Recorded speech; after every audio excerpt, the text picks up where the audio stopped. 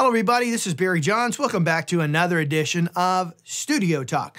And so if you're considering or you have bought a new Apple Silicon computer for your DAW, okay, and this whole video is not necessarily specific to buying Apple products. However, there's definitely some limitations on the new M1 products, and that is this thing called ports, all right? And so if you do like the Mac Mini and the MacBook Air, you have very limited Thunderbolt 4 ports on the back of that, as well as traditional USB-A type connectors. And then you get into the MacBook Pro, and you only have 3 Thunderbolt 4 ports, and that's it. And of course, the Mac Studio gets you up to some more ports, and really something a little bit more manageable, but really all of them, if you're in a situation like I am, and I think a lot of people probably are, if you're not yet, you'll evolve to it at some point, I have to imagine, and that is you need more ports. You've got more peripherals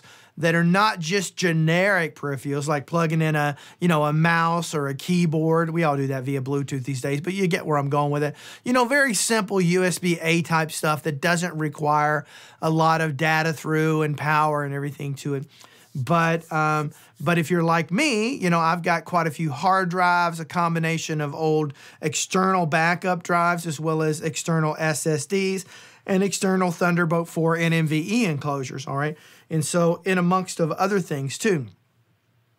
So, I've done quite a lot of reviews, some detail analysis and productivity measurements and everything on all the various Apple Silicon, anywhere from the MacBook Air, the Mac Mini, the M1 Pro MacBook Pro, as well as the Mac Studio Ultra. You'll find all of those videos out there on my channel. But one of the things I realized very quickly in the beginning of this is I'm going to have to add something to give me some additional I/O because the ports on any of those computers is simply not sufficient for my studio. And so, I think it's a very important distinction, understanding the difference between a hub and a dock. Like a hub is typically bus powered, that they're really fine for connecting up several traditional old style USB-A type things, again, like mice, keyboards, things like that, and maybe one external SSD hard drive. But if you need to connect up multiple devices of that is simply not going to work with a hub, especially multiple hard drives, especially SSD hard drives, okay? So that's not going to work with a hub. That's why you've got to invest some money, and they are more expensive, into getting a dedicated powered dock.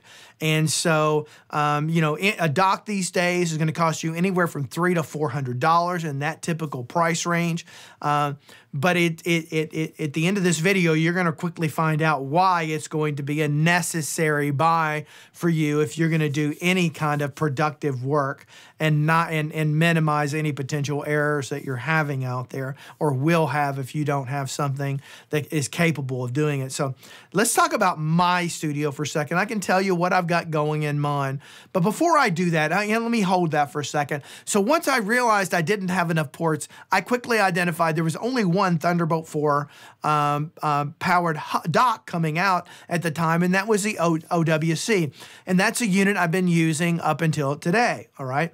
And so, but one of the things I found out about the OWC is that if you start connecting a lot of things to it, especially stuff that has high data throughput, like SSD and NVMe drives and things like that, you're going to start to run into some issues connecting all of that.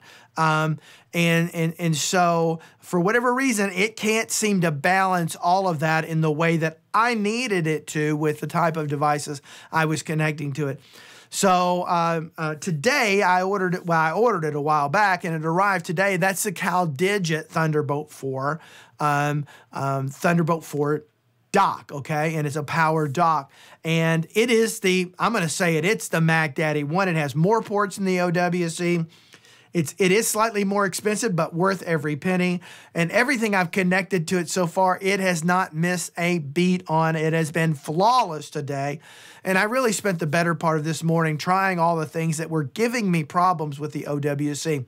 So today I'm actually using both of them. I have the OWC dock and the CalDigit dock, and all of my peripherals connected to it. And believe it or not, Every single port is filled right now. So let's talk about my particular studio. And I'm probably a little bit more anal about this stuff than many of you are, but at the end of the day, I'm going to tell you about mine. Let's talk about traditional USB ports going into it. You know, I've got a MIDI I/O that I'm using. That's a USB port. I've got my Kemper, my guitar amp profiler that I've got where I can control it via the computer via USB. Let me look back around here. I've got this device here, which is basically a control surface for Final Cut Pro as well as other DAWs and things like that. And then I've got this RME controller for my UFX Fireface Plus. And so I've got that to control that. As well as several other things. And those are kind of your generic USB-C that don't pull a lot. Now let's get into the things that pull power. Well, back there, as you can see, I don't know if the camera's low enough for that, but back there, I've got two SSL UF8s, and they actually have to have a solid USB-C connection, okay? Because they will not work on a traditional USB-A type connection. They require more power than that, and they each require their dedicated connection. Now, I will complain out to SSL for a moment because you've got the ability to kind of daisy chain those via USB, and I'm here to tell you, SSL, it don't work, okay? So, but I love those control services. I love them, okay? They replaced the 24-channel D command here in the studio. Look back around. I obviously have my UFX Plus that is connected to it, as well as some hard drives. So let's talk about hard drives. I have two 14 terabyte backup drives. One is a main backup drive that backups everything I've got. The other one is a backup of the backup. I believe in redundancy. I do a backup of that once a week, and then I unplug it from a power source because we get a lot of lightning strikes here in Central Florida, and I unplug it from a power source. So at least if I have to go back a week, I'm only going back a week. Okay, so I've got that. And finally, now that I've got all these things, because you watch my previous video, you'll find out where I had to reinstall everything on my operating system because I didn't have my redundancy backed up when I reconfigured my studio back there, blah, blah, blah, blah. Go watch that video, you have fun. So anyway, I unplug that, and then once a week I plug it back in, and I do a backup again. So I'm always within a week of that, just in case. That's my backup measure. Then in addition to that, I have two external Samsung SSD drives. I have those connected, and then I also have two Thunderbolt 4 NMVE external enclosures that I have connected to it.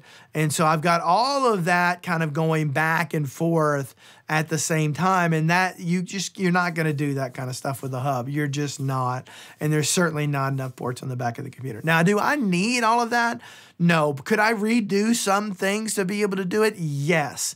But the reality is that's kind of what I'm dealing with now. There's no point in going and replacing a hard drive when I've got hard drives that work as it is right now, okay? So let's go take a look at this thing and let's see what this new CalDigit looks like and kind of the various I/O ports and everything on it. Let's head on over to that right now. All right, so here we are at the front of this unit. You can see we've got our two different size SD card readers, and then we've got an headphone output jack. Over to the right of that, we've got a USB-A 3.2 Gen 2, 10 gigabyte connector with offline charging of 7.5 watts. And then down below it, we have two USB-C 3.2 Gen 2, 10 gigabyte per second connectors, one being 20 watts of power, the other 7.5 watts of power. Okay, so one can be used to bus power a lot of things, the other can be used to charge something basic, okay? All right, let's flip this thing around to the back, and now we're gonna look at the gigabyte Ethernet port, then down below that, of course, where you connect the power. Over to the left of that, you're gonna see the security slot, so you can secure that bad boy so nobody walks away with a pretty expensive little box that you can almost put in your pocket, but it is built like a tank. Then we move over to the right and we've got four USB-A 3.2 Gen 2, 10 gigabyte per second ports, all four with the ability to provide 7.5 watts of power. Then down below that, you've got the computer upstream host. That's where you're going to connect your computer to the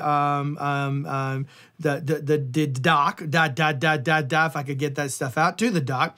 And then right to the side of that, you've got two more Thunderbolt 4 /USB 4, 40 gigabyte per second with the ability to provide 15 watts of power. Then above that, you've got audio in and out. To the right of that, we have another USB-C 3.2 Gen 2, 10 gigabyte per second port. Down below that, we've got a display port, and that wraps up the CalDigit Thunderbolt dock. Let's go on and see what's next. All right, so hopefully now you kind of get the amount of ports that are on this thing. You can go over to OWC's website, take a look at that particular dock. But I'm here to tell you, you want to get the CalDigit. The thing is built like a tank. The power supplies, I mean, I was really surprised it had such a big power supply to it. But I guess maybe that speaks to its power. No pun intended, whatever, leave me alone.